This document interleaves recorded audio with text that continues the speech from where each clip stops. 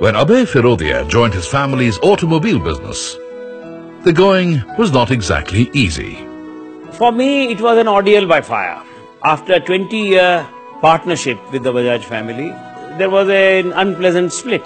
So I was placed in charge of the foundry of Jai Hind Industries.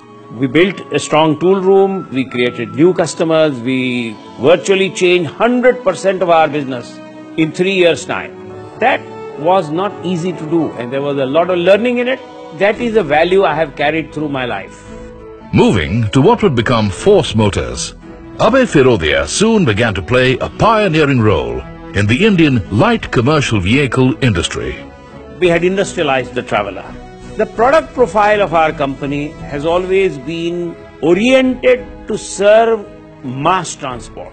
If you want to survive in that world and still remain an independent company, you have to be self-sufficient. We developed the Tempo Trax. The Tempo Trax was a vehicle which was built like a Jeep.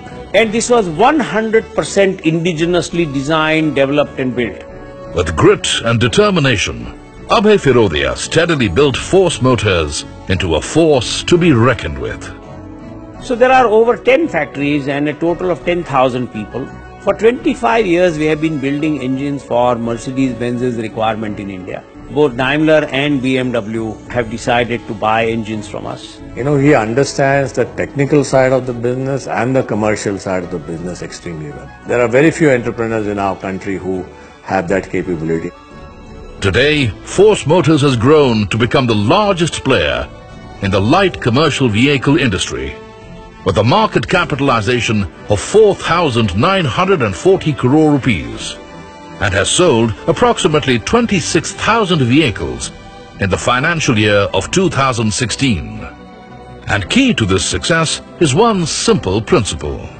One of the guiding principles of my life has been, don't care for what the stock market says about your price.